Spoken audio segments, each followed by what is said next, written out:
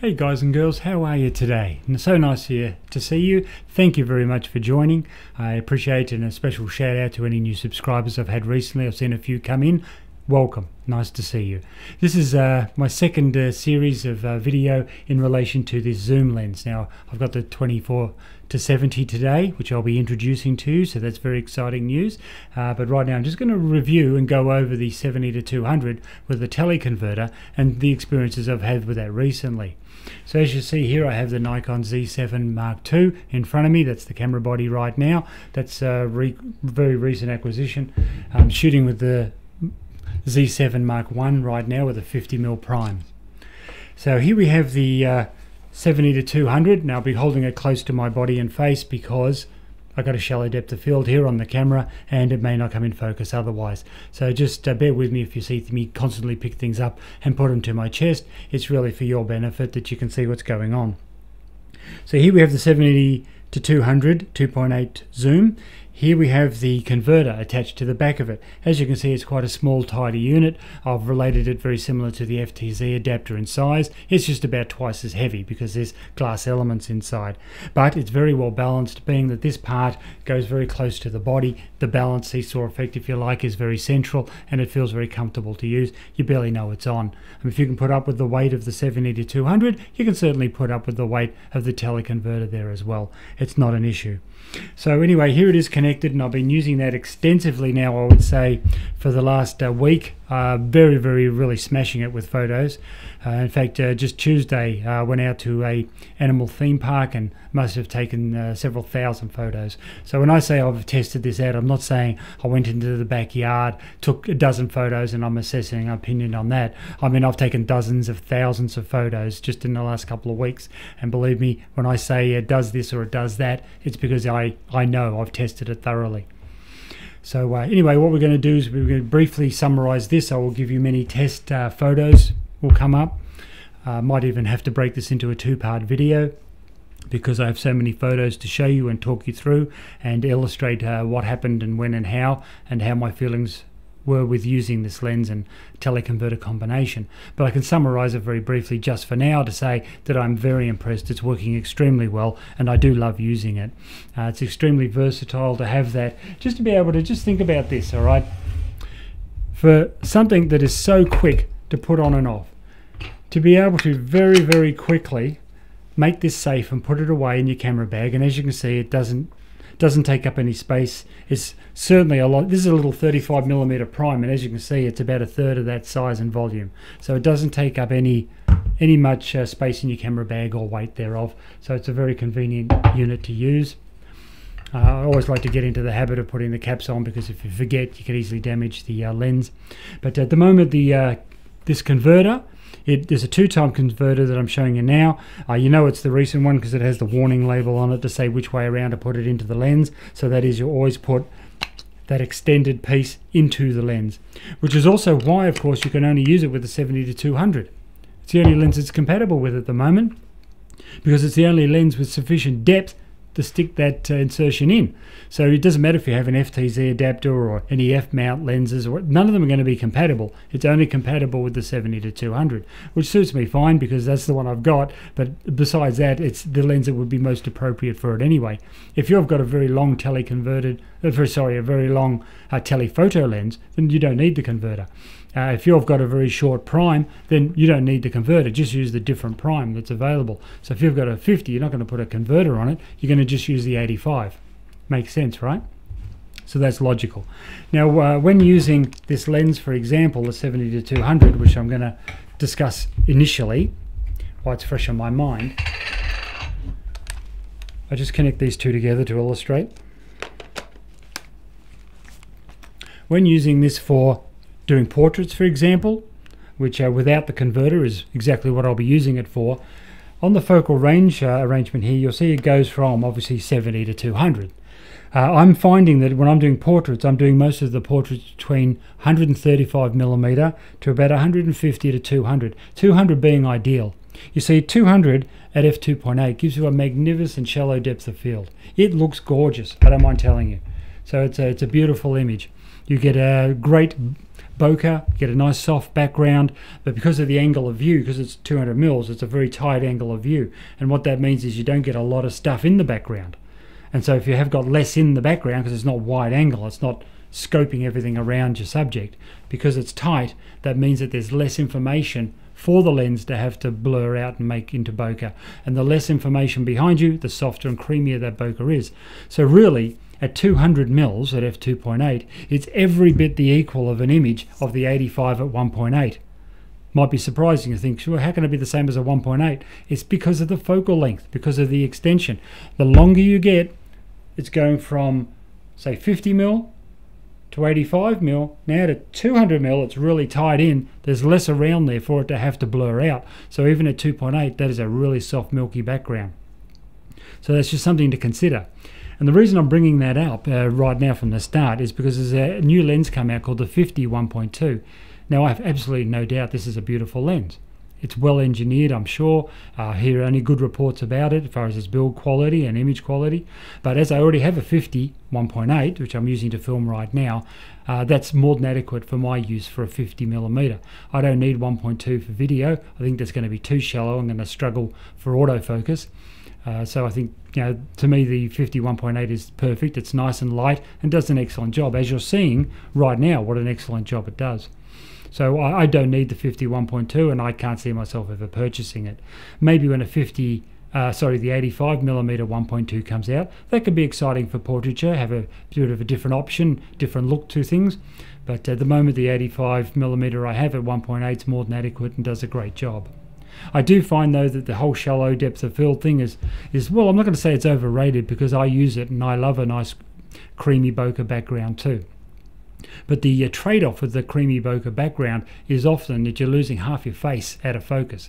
So when someone's straight on like this, that's fine. I'm looking directionally at the camera as the subject would, and you're using a very shallow depth of field, whatever focal length or aperture that is. You will definitely, if you're focusing on the eyes, you're going to get both eyes sharp. But when they're turning slightly to the side and looking to the camera, you've now got a different angle of view on the face. And you might be able to focus on that eye, but you can't focus on both eyes at the same time. Certainly not at 1.8, or definitely not at 1.2. So what you're going to have is a situation where one eye is in focus, then the nose starts to get blurry, and the other eye is completely out of focus, and the ear, forget about it. That's starting to get bokeh now. So that's not a good look. It's an interesting novel look, but it's not really justifying the model or subject at their best. It's what it's doing is really showing off your shallow depth of field and bokeh, but not really helping the model look good. So you've got to weigh in that balance. This is why I actually turn to this longer lens for doing headshots, because I think you actually get a better look, and it also holds you back from going too shallow and then actually messing the image up where you only got half of their face in focus.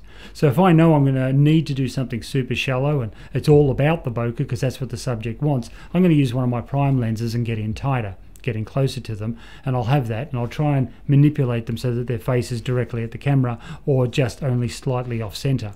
But if you're going to do photos where their head is going to be turned and you're doing some sort of creative posing, definitely stop even the primes down to 2.8 or f4, because otherwise you're going to regret it in how half the face is out of focus, and I personally don't like that look. If you like it, okay, that's cool. To each his own. Everybody knows what they like to see. But for me, I'm just encouraging people to avoid getting half the head out of focus. I think the background needs to be out of focus, but the head should be in focus. So some tips around that, by the way, are this. What you can do is you can take multiple photos, like photo stacking. So you've got like when you're doing humans, of course, unlike doing birds or animals, it'll scatter and just move at women, you can't control them. A human, you can ask to control themselves. You can say, please, just sit there and be motionless for a few seconds. And we are talking 5 or 10 seconds. I'm not talking about making them sit there like a zombie for half an hour. We're only talking about 20 seconds or something at the most.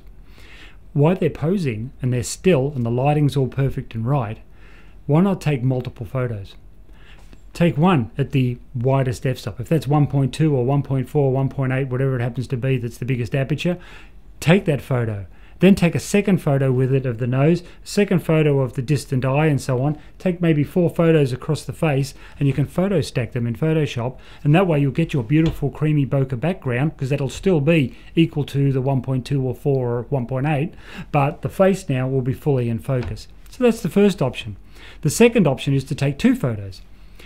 One photo of the closest eye, if their face is tilted. One photo there, but at f2.8 or f4. So you'll get the whole face in focus. Then take a second photo at 1.4 or 1.2 or 1.8, whatever your widest aperture is. And that means that you get the nice bokeh background, but you got the face sharp. Merge those two. So you've got options out there to achieve the goal. But as I say, the half the face in and out of focus thing, where possible, I'd encourage people to avoid that, because I don't think it's a great look, and it's certainly not complementing the model. It's just really showing off your camera gear or photo skills. It's all about you then. It's not really about justifying the subject, and I think that's just, quite frankly, unkind and a little bit selfish. So anyway, that's what I'm looking with the 70 to 200. That's my portrait go-to lens now, and if I want a special effect, I'll use any one of these primes as well to complement it perhaps. Carrying around the converter is great, because sometimes you just see an opportunity. You might see a nice wildlife scene or animal or creature. You want to get in tight and get a nice photo of that. You can pull out the converter, and in a matter of seconds, then you've got this big telephoto with you, equivalent of one anyway. So that's very nice. So that's really summarizing what I've done in the past. I will share a lot of photos that I've taken with the 70 to 200 with the teleconverter, which equals it up to 400 mils, and you'll be, I think, pleasantly surprised with how good that looks and how it works. I took thousands of photos at a wildlife sanctuary recently and a few visits out, and it's been a magnificent performer. 2 thumbs up, really good. Second thing I want to talk to you now about, and that's actually the main reason of this video, is this new acquisition. So what I have here, I'll just bring it up to my chest so you can see it and read it. It's the 24 to 70 f2.8 zoom. This is a brand new lens. When I say brand new lens, been out for about 6 months, maybe a year, but brand new for me, so I've just got it this week. Now with this, I didn't buy it brand new at a retail shop, although I did buy the 70 to 200 that way and most of the other lenses, but this particular one I was fortunate enough to find on eBay. So what happened here is a gentleman formerly a Sony shooter, formerly a Nikon shooter, now turned to Sony. He's bought himself the Sony A7S Mark III, which is a magnificent camera for video, and he does mostly video and product photography, so for him that was the perfect thing to get, and I commend him. I say that's great. I have no issues with anybody using any camera brand or gear. They're just tools to a trade. You know, the thing is, you got to make a choice. I made a choice with Nikon. I'm happy with that choice, but I could have easily just as well chosen Canon or Sony or Fuji or any other brand, and it wouldn't be an issue, because it's not about the brand, it's about the results. So getting back to this lens here, I was always interested in having it because of its versatility. It's every bit as good as the prime lenses, but it's not better than them, it's just as good.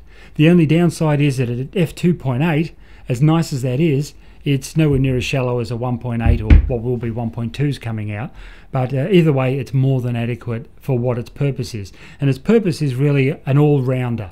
It's a general purpose all-rounder lens, like a street photography lens if you like, a going to holidays lens, a landscaping lens, you know, for beautiful pictures of scenery. It's very nice for that. It's not ultra-wide, like for example a 14 to 24 or a 14 to 30. They're ultra-wide lenses when you get under 20 mil.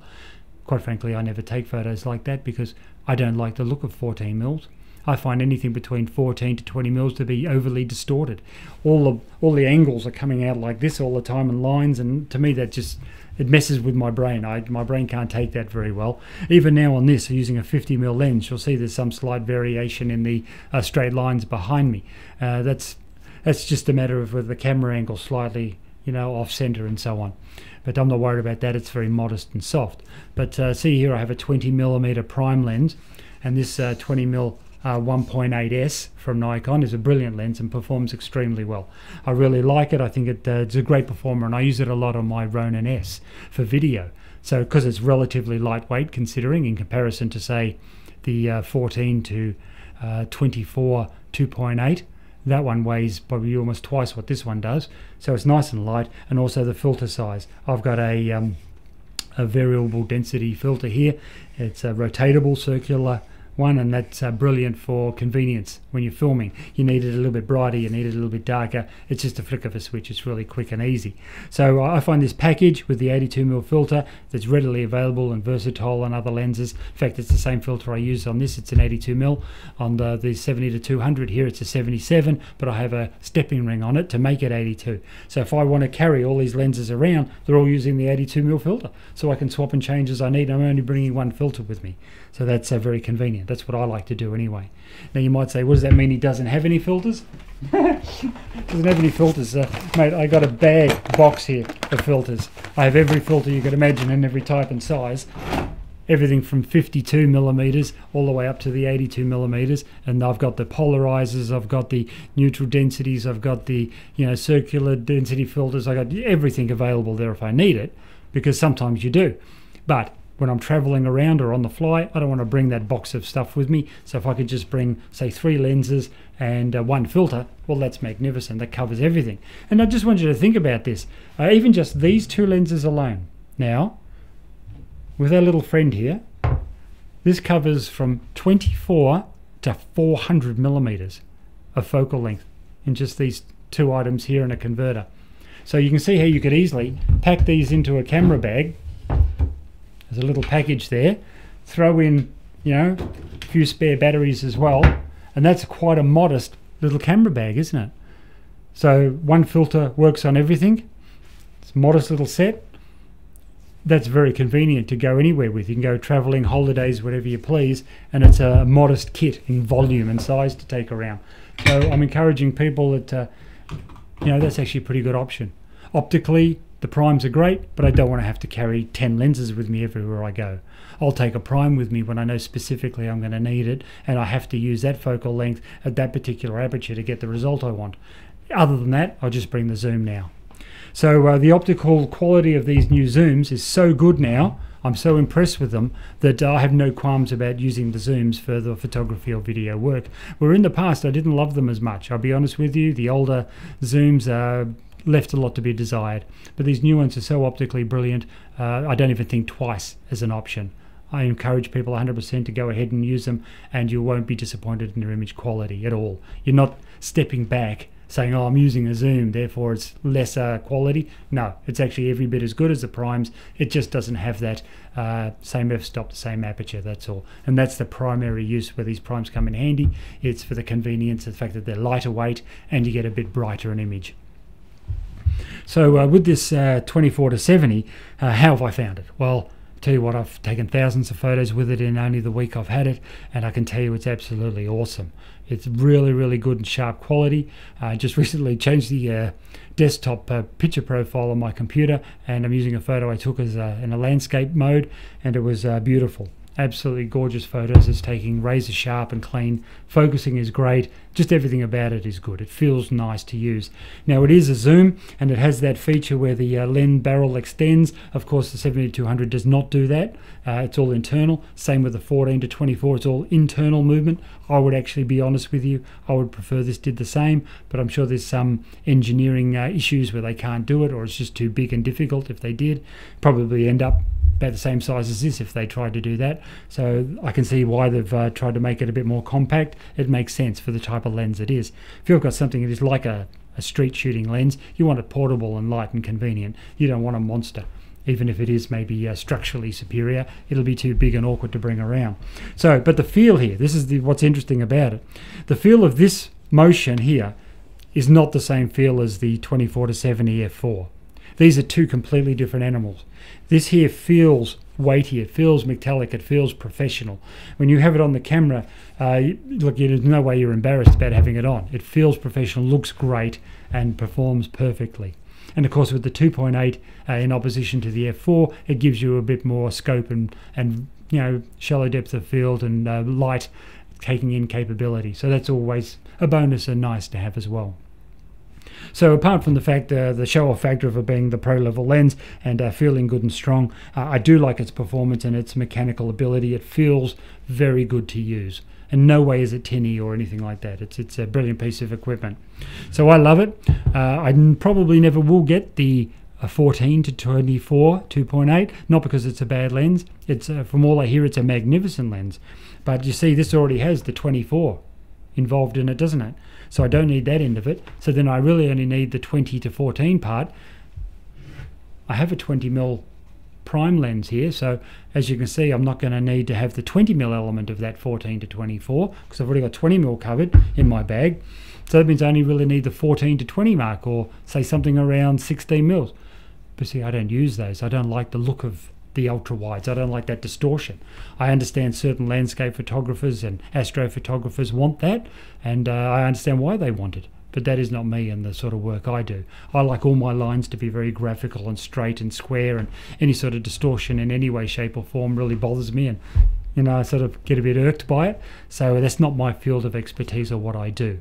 So you should always buy equipment that suits what you actually are doing 99% of the time.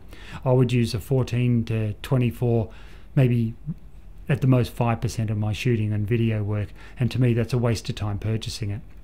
So I have enough that does what I need, and I'm very comfortable with them. Now you might say, well, it's a bit funny you bought a 24 to 70 because after all, don't you have all these prime lenses that cover that range? Yeah, I do. Of course, I've got the 20 here, I have a 35, I have a 50, but of course I'm shooting on that right now, so I can't illustrate that. Then I have an 85 prime. So yes, I have 20 to 85 in primes. Did I really need this? No, I don't need it as far as the focal lengths go, but what I needed it for was the versatility. To be able to pack, for example, just this on the camera and take it with me anywhere I go, and know I've got pretty much everything covered. If I had to do some portrait work at 70, at 2.8, that's not too bad. Is it perfect? No, but it's doable. You can get away with that. If I want to do some landscape work, I can do that at 24mm. It's wide enough for that. It's not ultra wide, but it's wide enough. And I also find that for video, it's quite capable and flexible. So if I want to be, I've got two cameras, right? Two Nikon Zs. And if I want to be filming like a backup mode where I've got one at 50mm, I can use this to make the second one at 50mm, and they're compatible, and I got like backup because they're both filming at the same time, side by side. I actually have a special rig for that, which I'll show you. Also, if I want to have them side by side, but I want two different focal lengths. Let's say, for example, I want a video with the 35mm, because that's actually the framing that I need for that video take, but I want 70 as a crop in mode. And I can switch between the two then. I can have one camera right beside it, in front of me, in 70mm here with the zoom, and then I can have the 35 prime or 50 prime or 20 prime or whatever I want for framing. So it gives me all that flexibility and option without having to take multiple lenses just in case I want to do that sort of variety of filming and photo work.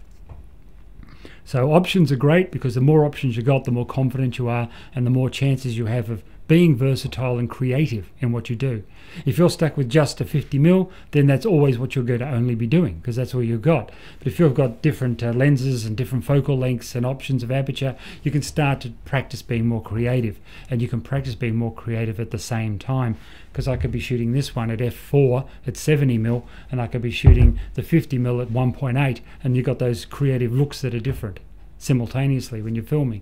So that's all really handy. Can't take photos twice at the same time, trying to hold. It's not about photos, but it's about certainly it's very good for the video element. So anyway, do I still use my 85mm prime for doing portrait work? Yes, I do. It's a beautiful lens for portraits. I highly recommend the 85 1.8. I say when the 85 1.2 comes out, perhaps I will consider it. But again, I've got so many lenses, I don't think I really need it. It would just be like I had too much money to throw away at the time thing.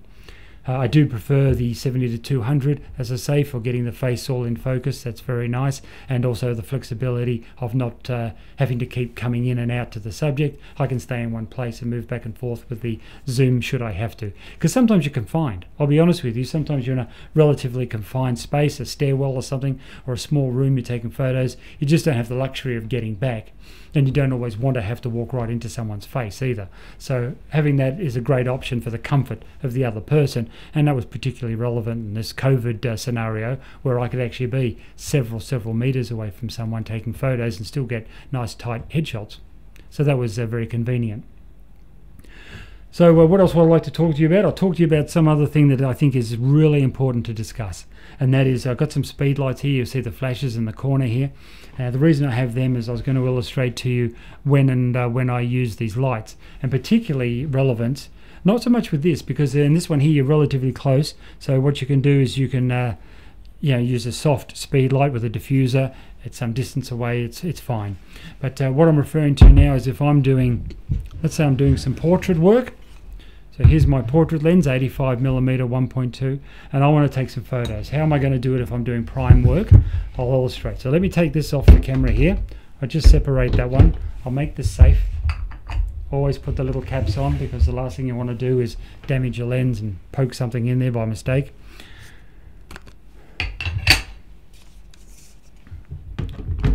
So there we go, just quickly fit the 85 on.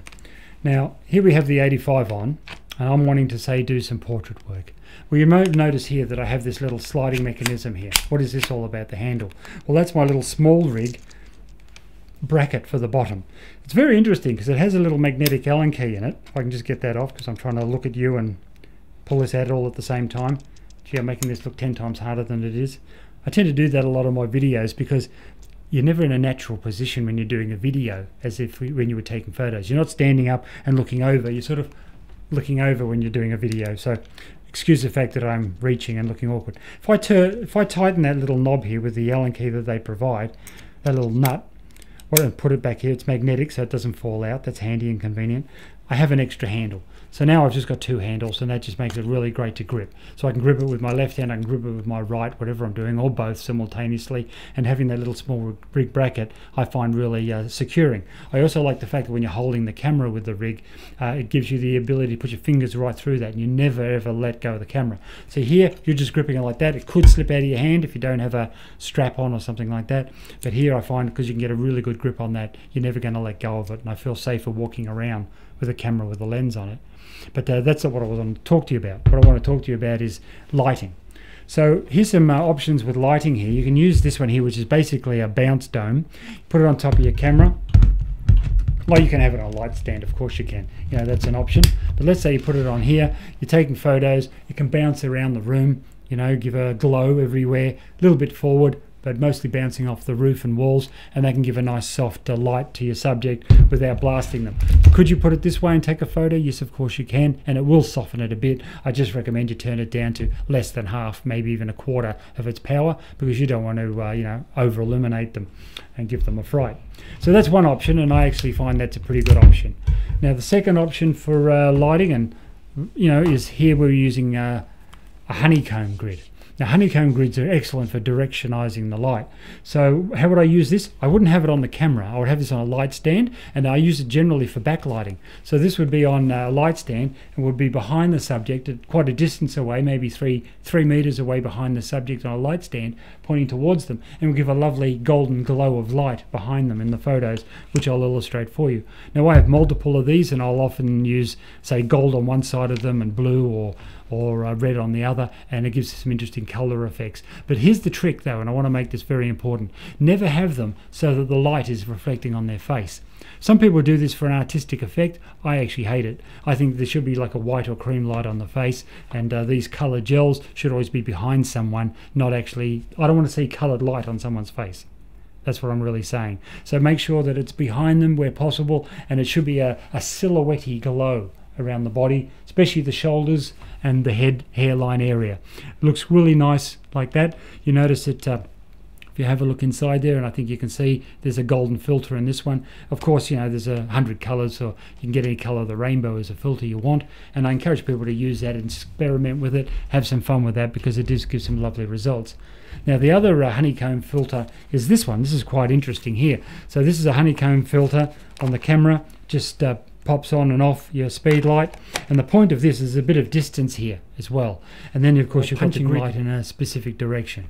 So if I'm using, say, this camera here, and I'm using the teleconverter and the 200mm, so I've got a 400mm focal length long lens, I can use this on the camera then And what that'll do for me, and believe it or not, it might sound odd, you think, well, you've got a 400mm equivalent focal length, what good's a speed light going to do?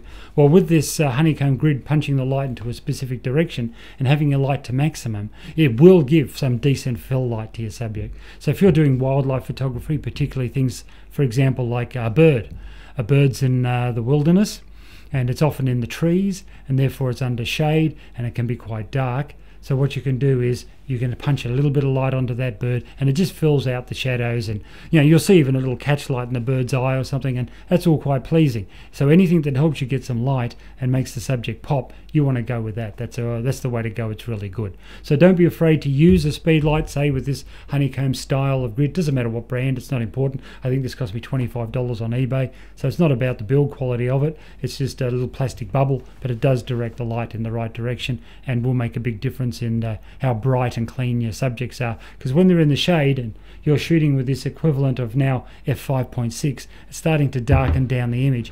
You also have to use a faster shutter speed because you've got to compensate with a long focal length. So if you've got a 400mm length of focal length, you need to be, shutter speed should be at least 400, if not double that, maybe 800. So if you've got an 800th of a second shutter speed, you're darkening the image again. You've got F5.6, it's darkening the image. So unless you want to max out your ISO and probably get a beautifully grainy photo, I recommend that you use some sort of speed light and grid and punch a bit of light on that subject. Now, even if the subject flutters away after a couple of shots, they get spooked by it, at least the couple of shots you got were really good and keepers. After all, it's usually the first 1 or 2 photos you take that are the good ones. After that, the bird gets distracted and flies off anyway. So make those first 2 or 3 photos really count. So I'm encouraging you to use that for use with your teleconverter and long zoom, and I think you'll be surprised how much that helps your images and how great they look when you punch some light on them, even if it is only equivalent to a soft fill in the end because it's going so far away. So please don't misunderstand and think that I'm lost with that. I didn't notice. Yeah, I noticed that the light is going to be reduced because of the distance, but as I say, any light is better than no light. So anyway, I'm getting back to this portrait lens now. I get off tangent a little bit, so I know these videos go too long, so I'm most likely going to break this one down to 2 videos. So obviously we're on part 2 now. So talking about lights, I wanted to illustrate this one here, and this is a flash bender. Now, flash bender is a very simple arrangement. It's a bit of material backing with some reinforcement and a nice soft diffusing screen. And what this is, I've got it on a remote trigger arrangement. So there with the camera, I will get the master, and I'll put the master trigger onto the camera. Very important you push it all the way forward, no matter what brand you use. Push it all the way forward and make sure it's locked down. They have different forms of locking it down. Now sometimes it's a little screw like this one is, has a little screw mechanism you fasten down and it keeps it in position. Sometimes they have a little clip that locks it, whatever it may be. But do lock it down. I'll tell you why, you might be interested to know. On top of the hot shoe of your camera, both the hot shoe of the camera and the actual speed lights and the triggers, they have all these points and pins. If this is not perfectly aligned, so with your thing here, if this is not perfectly aligned when they're together, they won't work.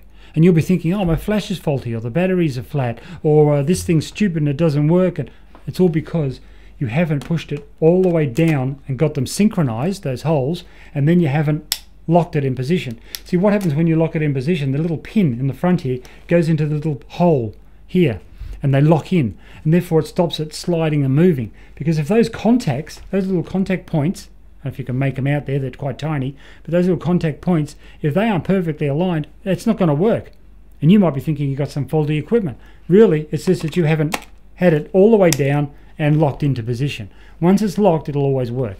So that's just a little point I wanted to bring out. So I'll have this on here. How will I use this? Well, I'm going to try and illustrate it, but of course there's never going to be enough room.